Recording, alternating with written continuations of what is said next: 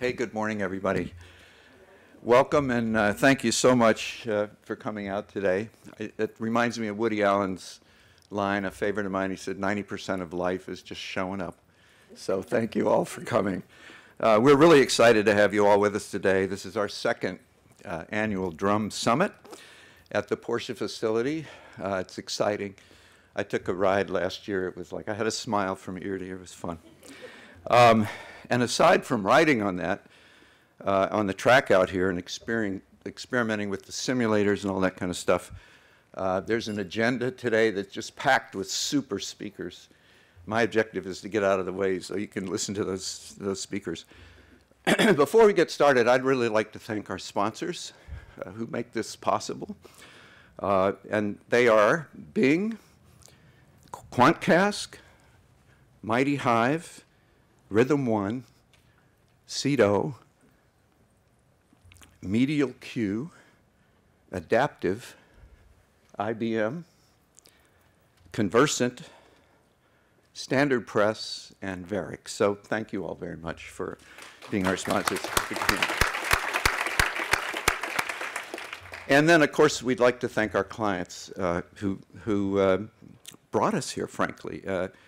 We know they're the people that have enabled us to grow, to shape and revolutionize and expand and become what we are today, which is Drum.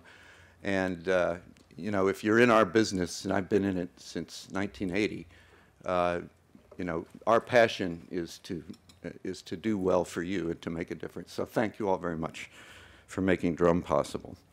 Today's theme is all about marketing to the whole brain. And to keep it simple, what we say at Drum is connect the dots.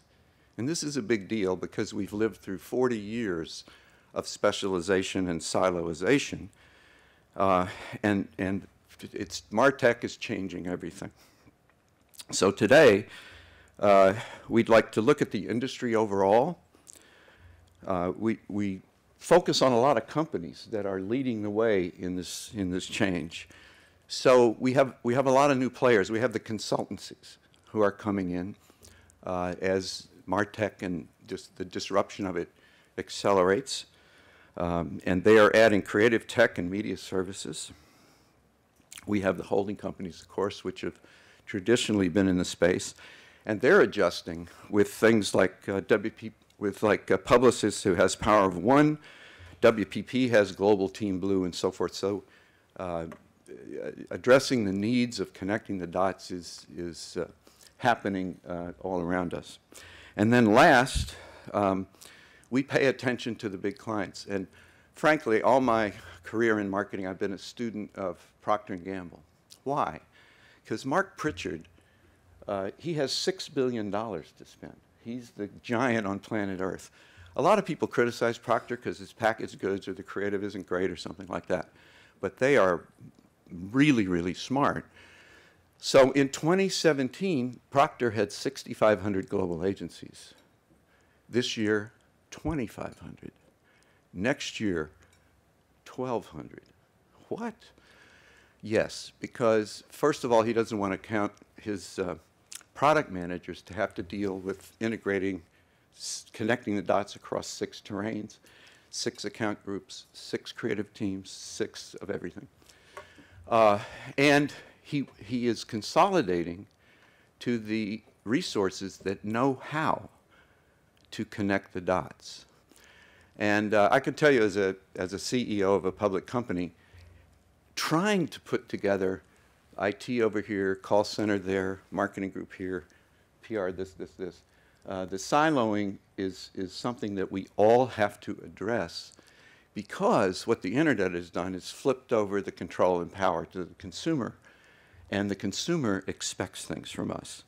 And of course, you know, we all follow the news. You know, it's in our face every day, and we've been watching what's been going on with Facebook, and this changes everything. It makes the journey that we have towards connecting the dots even more difficult than before.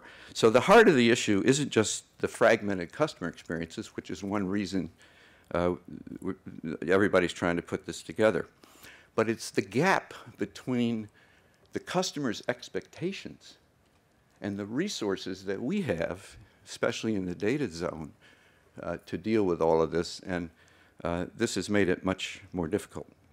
Consumers do expect more from us, from the brands.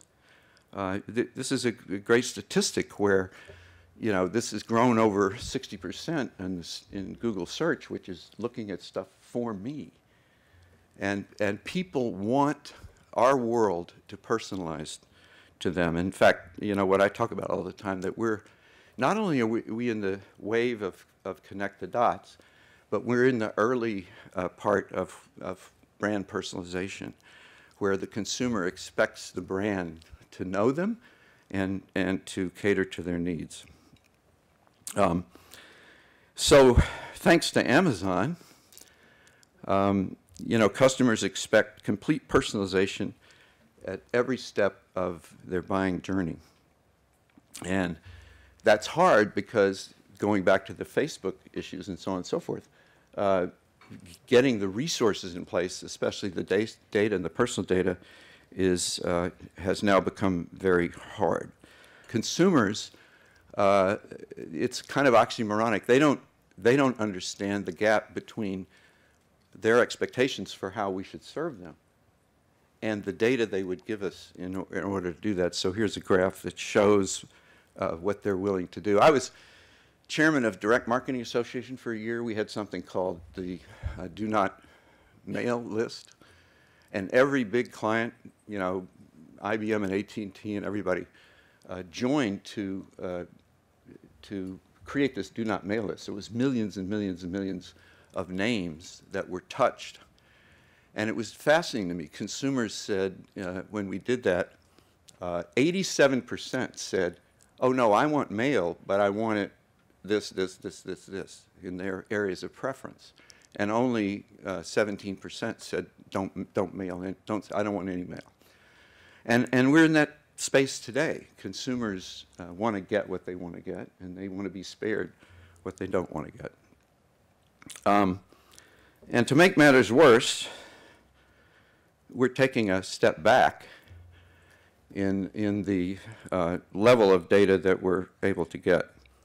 I had a meeting last week where the phrase "cookies are dead" was injected into the conversation, and that's because of the challenge that you know, Facebook has presented to the world in terms of what we're able to use. So the lawyers on the client side, the lawyers on the big holding company agency side, are very averse these days to using data for targeting that the consumer has not signed off on. And so where this is going to lead us is into really being good with first-party data. And so, you know, everybody in the room is aware of GDPR. And so you put all this together, and it causes us to adjust. By the way, my motto in this business for all these years has been champions adjust. And so if we're going to step up to the challenge that we see, we're going to have to get into this space. Here you can see from the 4 A's that we have a collective responsibility for brand safety. And so opt-in is more important than it's ever been, and the whole space is going to move into first-party data, but with the consumers expecting us to personalize to them. So that's our challenge.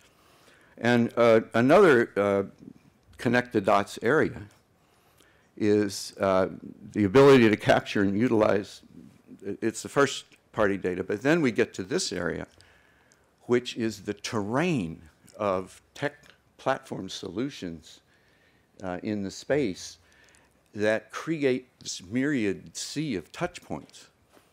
And so connecting the dots across all these tech platforms and touch points and where the data comes from, it becomes a huge challenge.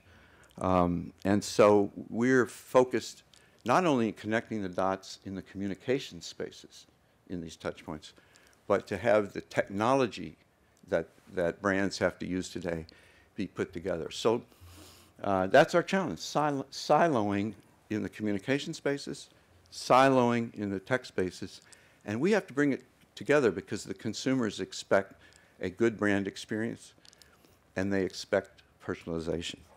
And we're at the early days of that. That's where we have to go. So every day in the company, it's a conversation of ours.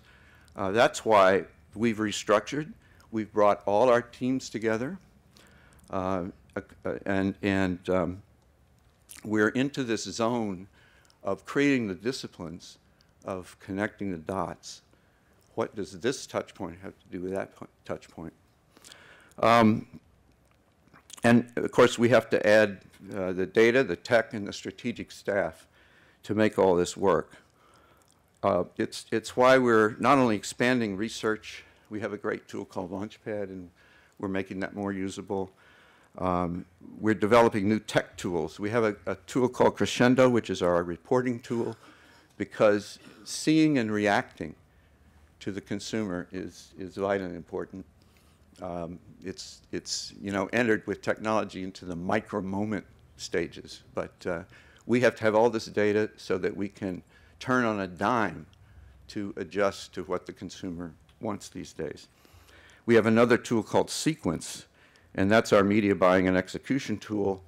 IBM Watson at the base, because all this artificial intelligence is coming. We have the IoT, and we're going to have AI. I can't resist doing this. Part of brand personalization is robotics, and I've always been out on the cutting edge of that. So I was one of the first people in the United States to purchase an Echo, which is Amazon's device, and of course Alexa. They call them automated assistants, but it's a robot. And I made a horrible mistake. I put Alexa in the kitchen, and for those of you that know me, my wife is a fantastic cook, and Alexa's sitting there on the counter, and she says, "Oh, I misplaced the recipe. Where's my recipe?" And I said, "Alexa, what's the recipe for this?" And Alexa starts citing this recipe, and my wife turns to me. She said, "All right, I don't need two bitches in the kitchen. She's out of here." And so it probably wouldn't shock you that Alexa sits on my desk, and I say, "Alexa, what's on my calendar today?" or whatever. "Alexa, what's the weather?" But that's where we're going in the age of brand personalization. So for now, just let me say one more time, welcome to all of you. I'm so glad you came. Thanks for your support and the commitment you've had to the company over all these years. Without you, we wouldn't be here. And I'm just going to repeat that if you're in our business, our passion is to make a difference for your business. By the way, with that, what I'd like to do is I'd like to get a hand for Mr. Dave Randolph, our Chief Strategy Officer, and his team who put today together. So.